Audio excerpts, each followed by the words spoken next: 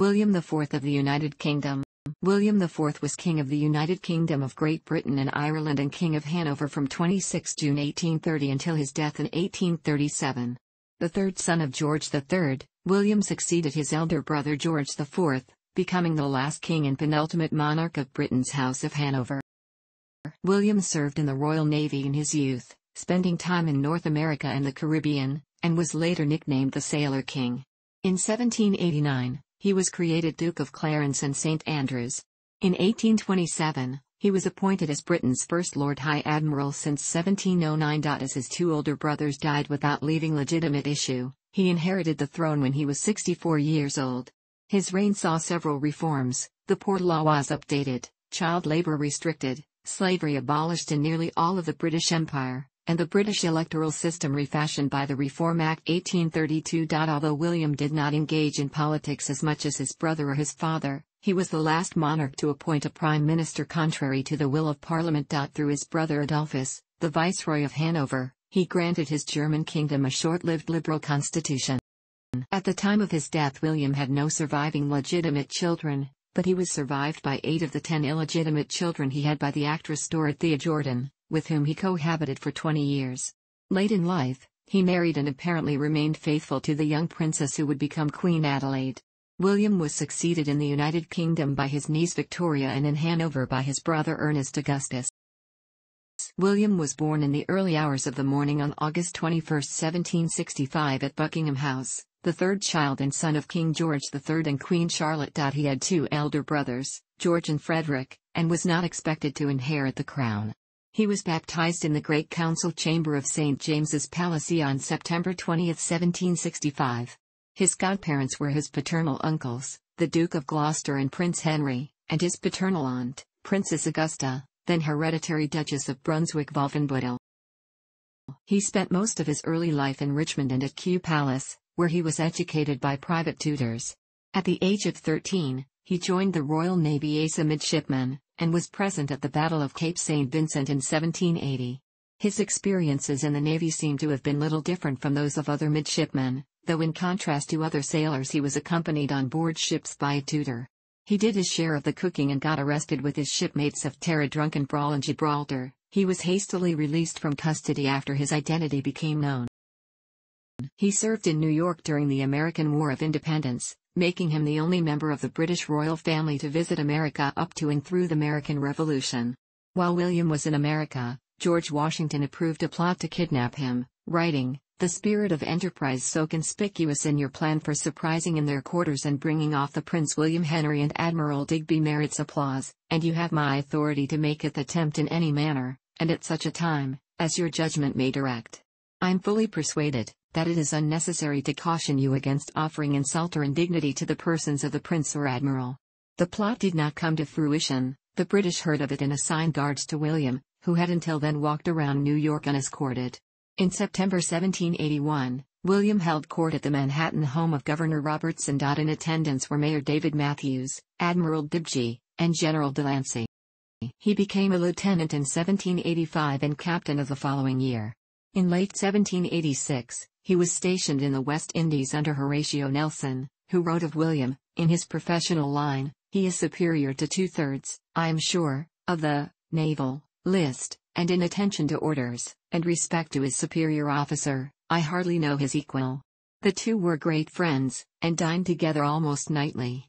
At Nelson's wedding, William insisted on giving the bride away. He was given command of the frigate in 1788, and was promoted to rear admiral in command of the following year.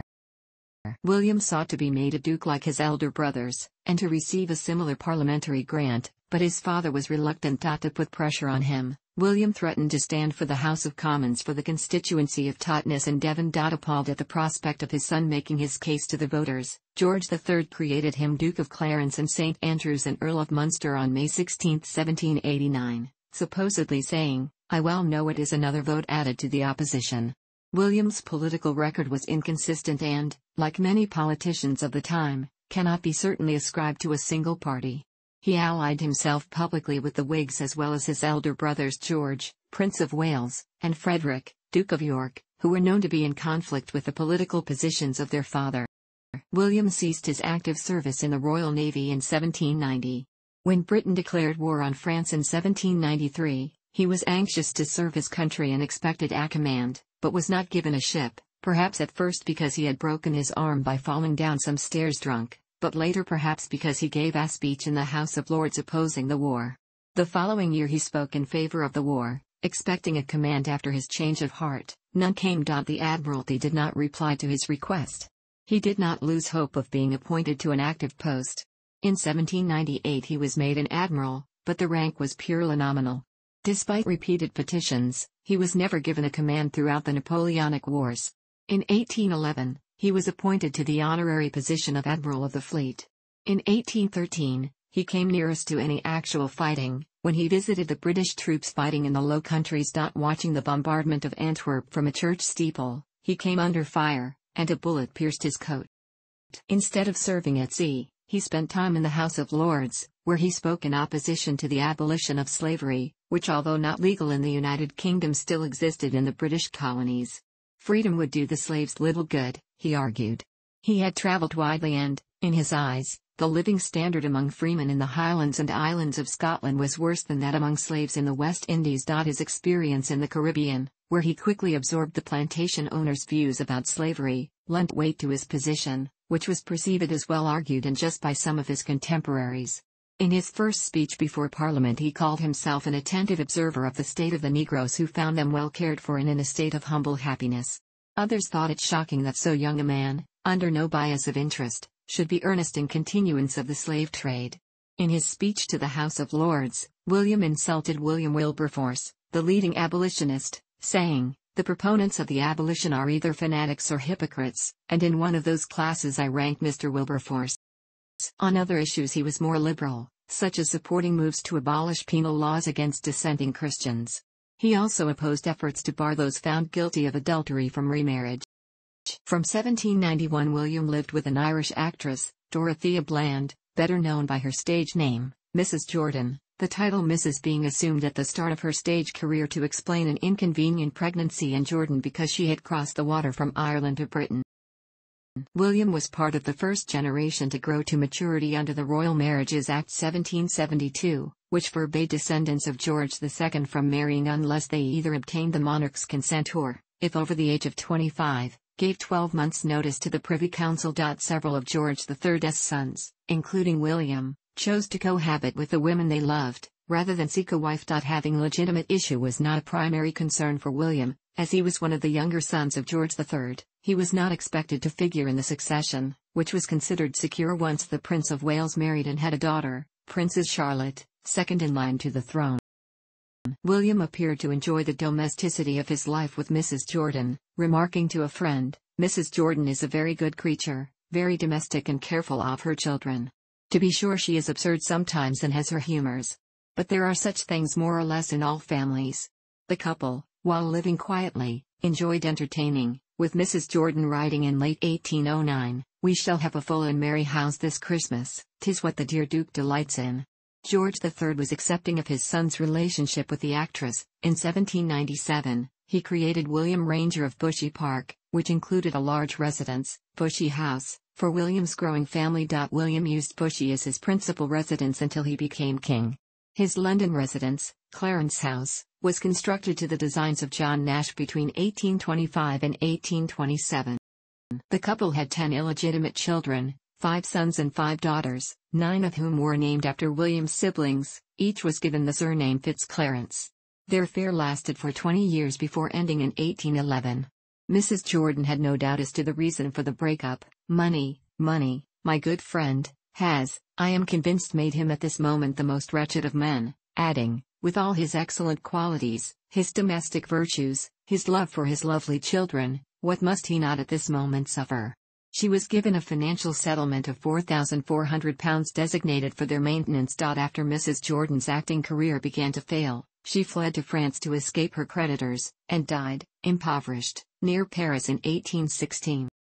Before he met Mrs. Jordan, William had an illegitimate son whose mother is unknown. The son, also called William, drowned off Madagascar in HMS Blenheim in February 1807. Caroline von Linsingen, whose father was a general in the Hanoverian infantry, claimed to have had a son, Heinrich, by William in around 1790, but William was not in Hanover at the time that she claims, and the story is considered implausible by historians.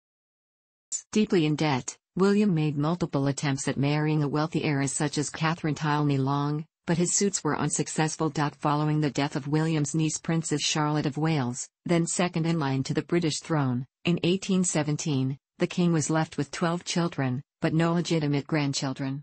The race was on among the royal dukes to marry and produce an heir. William had great advantages in this race. His two older brothers were both childless and estranged from their wives, who were both beyond childbearing age anyway, and William was the healthiest of the three. If he lived long enough, he would almost certainly ascend the British and Hanoverian thrones, and have the opportunity to sire the next monarch. William's initial choices of potential wives either met with the disapproval of his eldest brother, the Prince of Wales, or turned him down. William's younger brother Adolphus, the Duke of Cambridge, was sent to Germany to scout out the available Protestant princesses. He came up with Princess Augusta of Hesse-Kassel, but her father Frederick declined the match. 2 months later, the Duke of Cambridge married Augusta himself. Eventually, a princess was found who was amiable, home-loving, and was willing to accept, even enthusiastically welcoming William's 9 surviving children, several of whom had not yet reached adulthood. In the drawing room at Kew Palace on July 11, 1818, William married Princess Adelaide of Saxe-Meiningen, the daughter of George I, Duke of Saxe-Meiningen. At 25, Adelaide was half William's age. Their marriage, which lasted almost 20 years until William's death, was a happy one. Adelaide took both William and his finances in hand. For their first year of marriage, the couple lived in economical fashion in Germany, and William's debts were soon on the way to being paid, especially since Parliament had voted him an increased allowance, which he reluctantly accepted after his requests to have it increased further were refused. William is not known to have had mistresses after his marriage. The couple had 2 short-lived daughters, and Adelaide suffered 3 miscarriages. Despite this, false rumors that Adelaide was pregnant persisted into William's reign. He dismissed them as damned stuff. William's elder brother, the Prince of Wales, had been Prince Regent since 1811 because of the mental illness of their father, George III. In 1820, the king died, leaving the crown to the Prince Regent, who became George IV. William, Duke of Clarence, was now second in the line of succession, preceded only by his brother, Frederick, Duke of York. Reformed since his marriage, William walked for hours, ate relatively frugally, and the only drink he imbibed in quantity was barley water flavored with lemon.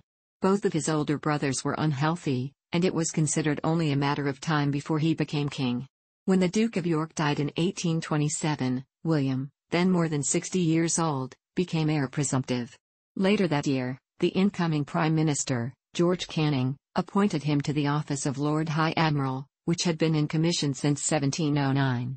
While in office, William had repeated conflicts with his council, which was composed of Admiralty officers. Things finally came to a head in 1828 when, as Lord High Admiral, he put to sea with a squadron of ships, leaving no word of where they were going, and remaining away for 10 days. The king, through the Prime Minister, by now Arthur Wellesley, 1st Duke of Wellington, requested his resignation. He complied. Despite the difficulties William experienced, he did considerable good as Lord High Admiral. He abolished the cat-o'-nine-tails for most offences other than mutiny, attempted to improve the standard of naval gunnery, and required regular reports of the condition and preparedness of each ship. He commissioned the first steam warship and advocated more. Holding the office permitted him to make mistakes and learn from them, a process that might have been far more costly if he had not learnt before becoming king that he should act only with the advice of his councillors. William spent the remaining time during his brother's reign in the House of Lords. He supported the Catholic Emancipation Bill against the opposition of his younger brother, Ernest Augustus, Duke of Cumberland, describing the latter's position on the bill as infamous. To the Duke of Cumberland's outrage. George IV's health was increasingly bad. It was obvious by early 1830 that he was near death. The king took his leave of his younger brother at the end of May, stating, "God's will be done. I have injured no man. It will all rest on you then." William's genuine affection for his older brother could not mask his rising anticipation that he would soon be king. When King George IV died on June 26, 1830 without surviving legitimate issue, William succeeded him as King William IV. Aged 64, he was the oldest person yet to assume the British throne. Unlike his extravagant brother, William was unassuming, discouraging pomp and ceremony. In contrast to George IV, who tended to spend most of his time in Windsor Castle, William was known, especially early in his reign, to walk, unaccompanied, through London or Brighton. Until the Reform crisis eroded his standing, he was very popular among the people, who saw him as more approachable and down-to-earth than his brother. The king immediately proved himself a conscientious worker. His first Prime Minister, Arthur Wellesley, the Duke of Wellington, stated that he had done more business with King William in 10 minutes than he had with George IV in as many days.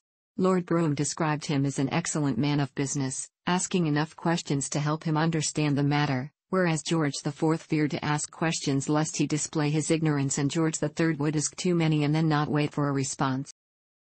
The king did his best to endear himself to the people. Charlotte Williams-Wynne wrote shortly after his accession, "Hitherto the king has been indefatigable in his efforts to make himself popular, and do good-natured and amiable things in every possible instance." Emily Eden noted, "He is an immense improvement in the last unforgiving animal, who died growling sulkily in his den at Windsor. This man at least wishes to make everybody happy, and everything he has done has been benevolent." William dismissed his brother's French chefs and German band, replacing them with English ones to public approval. He gave much of George IV's art collection to the nation, and had the royal stud. George IV had begun an extensive renovation of Buckingham Palace. William refused to reside there, and twice tried to give the palace away, once to the army as a barracks, and once to Parliament after the Houses of Parliament burned down in 1834. His informality could be startling. When in residence at the Royal Pavilion in Brighton, King William used to send to the hotels for a list of their guests and invite anyone he knew to dinner, urging guests not to bother about clothes. The Queen does nothing but embroider flowers after dinner. Upon taking the throne, William did not forget his 9 surviving illegitimate children, creating his eldest son Earl of Munster and granting the other children the precedence of a younger son of a marquis. Despite this, his children importuned for greater opportunities. Disgusting elements of the press reported that the impudence and rapacity of the Fitzjordans is unexampled. The relationship between William and his sons was punctuated by a stereotype savage and, for the king at least, painful quarrels over money and honors. His daughters, on the other hand, proved an ornament to his court, as, they are all, you know, pretty and lively, and make society in a way that real princesses could not. At the time, the death of the monarch required fresh elections and, in the general election of 1830, Wellington's Tories lost ground to the Whigs under Charles Grey, 2nd Earl Grey, though the Tories still had the largest number of seats. With the Tories bitterly divided, Wellington was defeated in the House of Commons in November, and Lord Grey formed a government. Grey pledged to reform the electoral system, which had seen few changes since the 15th century. The inequities in the system were great. For example, large towns such as Manchester and Birmingham elected no members, while small boroughs, known as rotten or pocket boroughs, such as Old Sarum with just 7 voters, elected 2 members of Parliament each. Often, the rotten boroughs were controlled by great aristocrats, whose nominees were invariably elected by the constituents, who were, most often, their tenants, especially since the secret ballot was not yet used in parliamentary elections. Landowners who controlled seats were even able to sell them to prospective candidates. When the House of Commons defeated the first Reform Bill in 1831, Grey's ministry urged William to dissolve Parliament, which would lead to a new general election. At first, William hesitated to exercise his prerogative to dissolve Parliament because elections had just been held the year before and the country was in a state of high excitement which might boil over into violence. He was, however, irritated by the conduct of the opposition, which announced its intention to move the passage of an address, or resolution, in the House of Lords, against dissolution.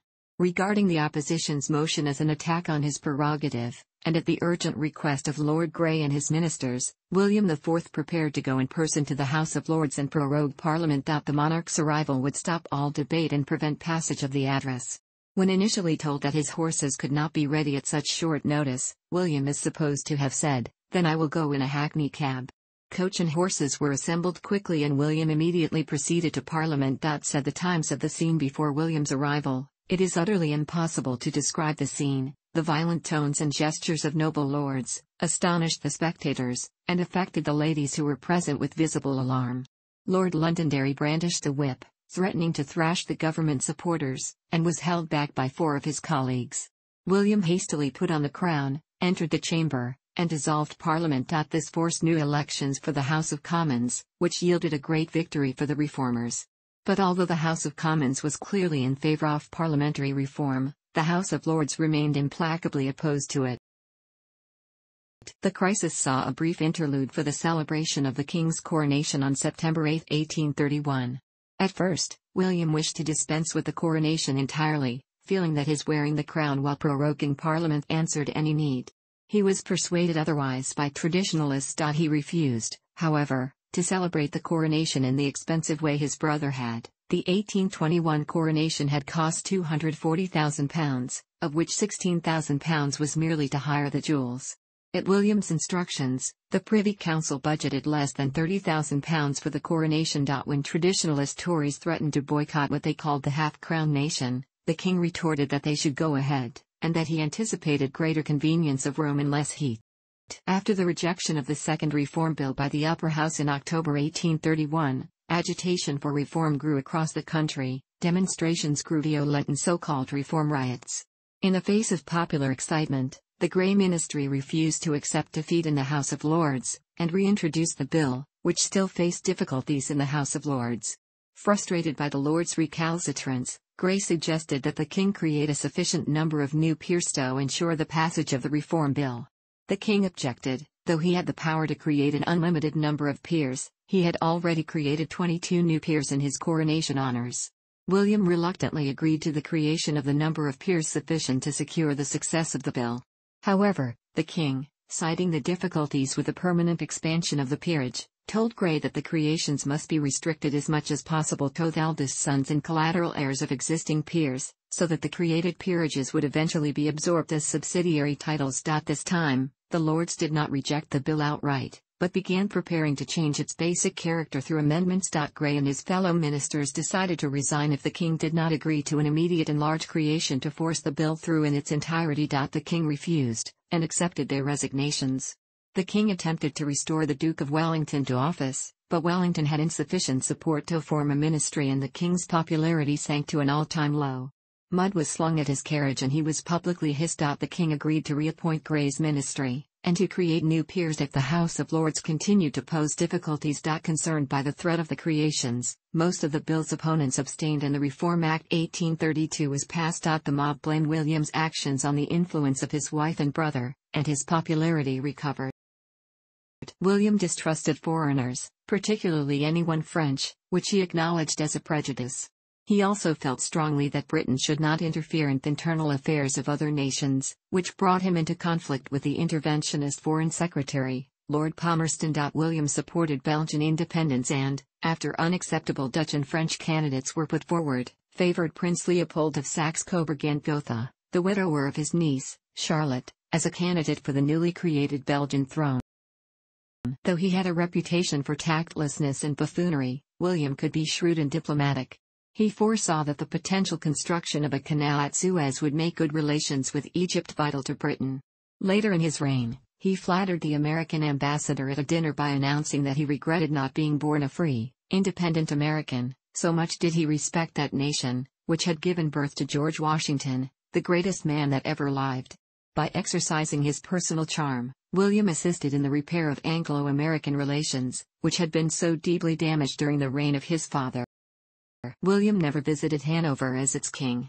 His brother, Prince Adolphus, Duke of Cambridge, acted as viceroy there throughout William's reign as he had throughout George IV's reign.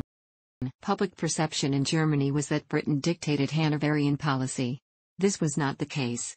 In 1832, Metternich introduced laws that curbed fledgling liberal movements in Germany. Britain's Foreign Secretary Lord Palmerston opposed this, and sought William's influence to cause the Hanoverian government to take the same position. The Hanoverian government instead agreed with Metternich, much to Palmerston's dismay, and William declined to intervene. The conflict between William and Palmerston over Hanover was renewed the following year when Metternich called a conference of the German states, to be held in Vienna, and Palmerston wanted Hanover to decline the invitation. Instead, the viceroy accepted, backed fully by William. In 1833, William signed a new constitution for Hanover, which empowered the middle class, gave limited power to the lower classes, and expanded the role of the Parliament of Hanover. The constitution was revoked after William's death by the new king, William's brother, Ernest Augustus. For the remainder of his reign, William interfered actively in politics only once, in 1834, when he became the last British sovereign to choose a prime minister contrary to the will of Parliament. In 1834, the ministry was facing increasing unpopularity and Lord Grey retired. The Home Secretary, William Lamb, 2nd Viscount Melbourne, replaced him. Lord Melbourne retained most cabinet members, and his ministry retained an overwhelming majority in the House of Commons. Some members of the government, however, were anathema to the king, and increasingly left-wing policies concerned him. The previous year Grey had already pushed through a bill reforming the Protestant Church of Ireland. The church collected tithes throughout Ireland, supported multiple bishoprics and was wealthy. However, barely an eighth of the Irish population belonged to the Church of Ireland. In some parishes, there were no Church of Ireland members at all, but there was still a priest paid for by tithes collected from the local Catholics and Presbyterians, leading to charges that idle priests were living in luxury at the expense of the Irish living at the level of subsistence. Grey's bill had reduced the number of bishoprics, abolished some of the sinecures and overhauled the tithe system. Further measures to appropriate the surplus revenues of the Church of Ireland were mooted by the more radical members of the government, including Lord John Russell. The king had an especial dislike for Russell, calling him a dangerous little radical. In November 1834, the leader of the House of Commons and Chancellor of the Exchequer, John Charles Spencer, Viscount Althorp, inherited a peerage, thus removing him from the House of Commons to the Lords.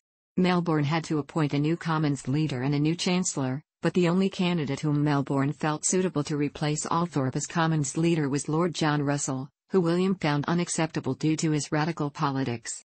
William claimed that the ministry had been weakened beyond repair and used the removal of Lord Althorp, who had previously indicated that he would retire from politics upon becoming a peer, as the pretext for the dismissal of the entire ministry. With Lord Melbourne gone, William chose to entrust power to a Tory, Sir Robert Peel. Since Peel was then in Italy, the Duke of Wellington was provisionally appointed Prime Minister. When Peel returned and assumed leadership of the ministry for himself, he saw the impossibility of governing because of the Whig majority in the House of Commons. Consequently, Parliament was dissolved to force fresh elections. Although the Tories won more seats than in the previous election, they were still in the minority.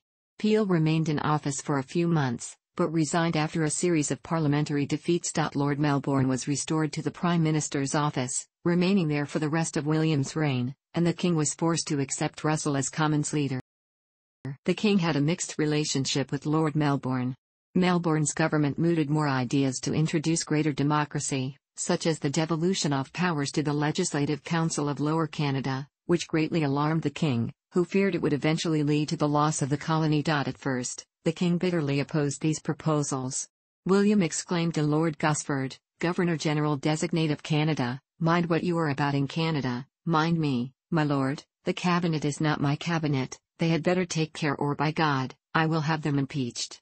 When William's son Augustus Clarence inquired of his father whether the king would be entertaining during Ascot Week, William gloomily replied, "I cannot give any dinners without inviting the ministers, and I would rather see the devil than any one of them in my house." Nevertheless, William approved the cabinet's recommendations for reform. Despite his disagreements with Lord Melbourne, the king wrote warmly to congratulate the Prime Minister when he triumphed in the adultery case brought against him concerning Lady Caroline Norton. He had refused to permit Melbourne to resign when the case was first brought. The king and Prime Minister eventually found a modus vivendi, Melbourne applying tact and firmness when called for, while William realized that his first minister was far less radical in his politics than the king had feared. Both the king and queen were fond of their niece, Princess Victoria of Kent. Their attempts to forge a close relationship with the girl were frustrated by the conflict between the king and the Duchess of Kent, the young princess's widowed mother. The king, angered at what he took to be disrespect from the Duchess to his wife, took the opportunity at what proved to be his final birthday banquet in August 1836 to settle the score. Speaking to those assembled at the banquet, who included the Duchess and Princess Victoria, William expressed his hope that he would survive until Princess Victoria was 18 so that the Duchess of Kent would never be regent. He said, "I trust to God that my life may be spared for 9 months longer. I should then have the satisfaction of leaving the exercise of the royal authority to the personal authority of that young lady, heiress presumptive to the crown, and not in the hands of a person now near me, who is surrounded by evil advisors and is herself incompetent to act with propriety in the situation in which she would be placed. The speech was so shocking that Victoria burst into tears, while her mother sat in silence and was only with difficulty persuaded not to leave immediately after dinner. William's outburst undoubtedly contributed to Victoria's tempered view of him as a good old man, though eccentric and singular. William survived, though mortally ill, to the month after Victoria's coming of age. "Poor old man," Victoria wrote as he was dying, "I feel sorry for him, he was always personally kind to me." William was very much shaken and affected by the death of his eldest daughter, Sophia, Lady Delisle and Dudley, in childbirth in April 1837. A watercolor sketch made by her during her pregnancy in early 1837 shows how frail he had become. William and his eldest son, George, Earl of Munster, were estranged at the time, but William hoped that a letter of condolence from Munster signaled a reconciliation. His hopes were not fulfilled, and Munster, still thinking he had not been given sufficient money or patronage, remained bitter to the end. Queen Adelaide attended the dying William devotedly, not going to bed herself for more than 10 days. William IV died in the early hours of the morning of 20 June 1837 at Windsor Castle, where he was buried. As he had no living legitimate issue, the crown of the United Kingdom passed to Princess Victoria of Kent, the only child of Edward Augustus, Duke of Kent, George III's fourth son. Under Saliclaw, a woman could not rule Hanover, and so the Hanoverian crown went to George III's fifth son, Ernest Augustus, Duke of Cumberland. William's death thus ended the personal union of Britain and Hanover, which had persisted since 1714. The main beneficiaries of his will were his 8 surviving children by Mrs. Jordan. Although William IV is not the direct ancestor of the later monarchs of the United Kingdom, he has many notable descendants through his illegitimate family with Mrs. Jordan, including former Prime Minister David Cameron, TV presenter Adam Hart Davis, author and statesman Duff Cooper, and the first Duke of Fife, who married Queen Victoria's granddaughter Louise. William IV had a short but eventful reign. In Britain, the reform crisis marked the ascendancy of the House of Commons and the corresponding decline of the House of Lords, and the King's unsuccessful attempt to remove the Melbourne Ministry indicated a reduction in the political influence of the Crown and of the King's influence with the people. During the reign of George III, the King could have dismissed one ministry, appointed another, dissolved Parliament, and expected the people to vote in favour of the new administration. Such was the result of a dissolution in 1784, after the dismissal of the Fox North Coalition, and in 1807, after the dismissal of Lord Grenville. But when William IV dismissed the Melbourne Ministry, the Tories under Sir Robert Peel failed to win the ensuing elections.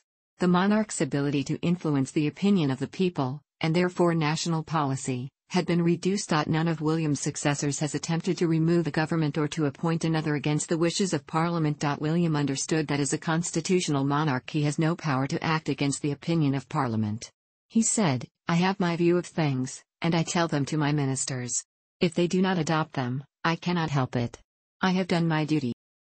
During his reign the British Parliament enacted major reforms, including the Factory Act of 1833, the Slavery Abolition Act 1833, and the Poor Law Amendment Act 1834.